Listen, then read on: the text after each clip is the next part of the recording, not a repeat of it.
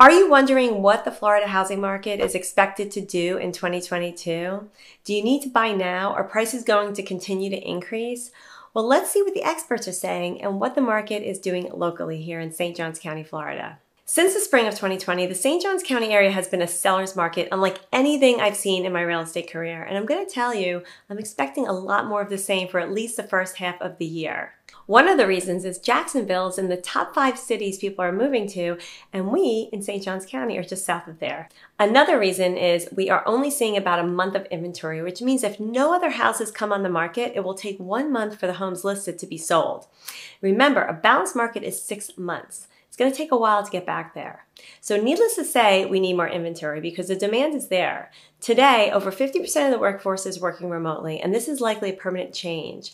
So the demand to be in a state with tax advantages and warm weather is high, and with the low supply over the past couple of years, we have seen an increase in prices by 25 to 30%. And it's not just single-family homes.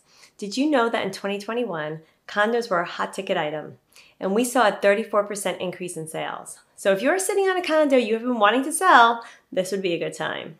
With the lack of inventory, we are relying on builders to build us more supply. And anyone who's bought new construction in the past year knows it's been tough. Builders are having to navigate timelines with labor shortages, supply chain issues, and an increase in prices. Many of the local builders here are having to slow down the rate at which they write new contracts to keep up with the slower pace of construction. Some builders are building spec homes, one in particular is D.R. Horton, and they seem to have a better timeline to completion, but they still see delays. But there is some good news. Chief Economist Lawrence Yun of the National Association of Realtors is expecting more inventory this year, which means hopefully home sellers that want to tap into this hot seller's market are going to start feeling the pressure to list sooner than later. However, according to CoreLogic, home prices in Florida are expected to rise 10.7%, so you do have some time to prep. And what about foreclosures? The forbearance moratorium ended, but we didn't see a huge wave of foreclosures. This tells me that the forbearance program worked the way it should, but I do feel we will see some foreclosures come on the market this year as they start to process them again. Though the majority of homeowners that would have been seeking foreclosure have instead seen a huge increase in their equity, so these homeowners should be able to sell their home instead of doing a short sale or foreclosure. Either way, homes that will go into foreclosure will take some time, so I am not expecting a huge uptick this year. Let's talk about mortgage rates. In 2021, they averaged 2.96%. In 2022, some experts are expecting a 30-year fixed rate to rise to 3.7%, and others are predicting as high as 4.5% by the end of the year. Either way, the Fed did announce they will be increasing rates this year to combat inflation. Now, I remember when I bought my house in 2006. Yes, I bought at the bubble. Who knew?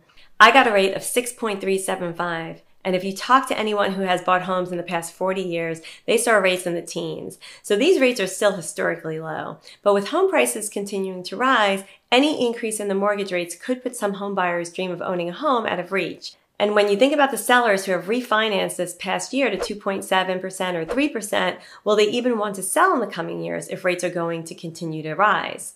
With this in mind, it has me wondering if we are ever going to get back to a balanced market. Real estate is expected to drive the market in 2022, and if the rate increases are sustained, then we should eventually expect some slowdown in the price increases, which would be a good thing as our economy continues to recover. As for buyers who have waited this out thinking we were going to see a crash, my guess is they're kicking themselves now because people who bought in 2020 are already seeing equity in their homes. So if you are ready to buy but are waiting, I do not think this year is going to bring you the lower prices you were expecting. Cash buyers from other states have entered the Florida market over the past 2 years and will continue to this year, which will result in a negative impact on buyers who need financing, especially veterans and first-time home buyers. This competition is unbelievable, especially in new construction, turnkey, and luxury homes. Sellers, the market is still very much on your side for the foreseeable future. The Florida market remains strong while some others are starting to wane, but with the inventory expected to rise a little this year, listing your home sooner than later will give you less competition as we approach the spring. Either way, we are not in a bubble, it's a supply and demand issue, and it's going to take a while to get back to a balanced market, so you will not see your home prices plummet anytime soon. I'd love to know what you are seeing in your local market. Is it still a seller's market, or is your market starting to balance out? Drop a comment below and let me know. If you have any questions, reach out anytime, and check out this video right here if you're interested in a move to St. Johns County. Thanks as always for tuning in, and I will catch you on the next one.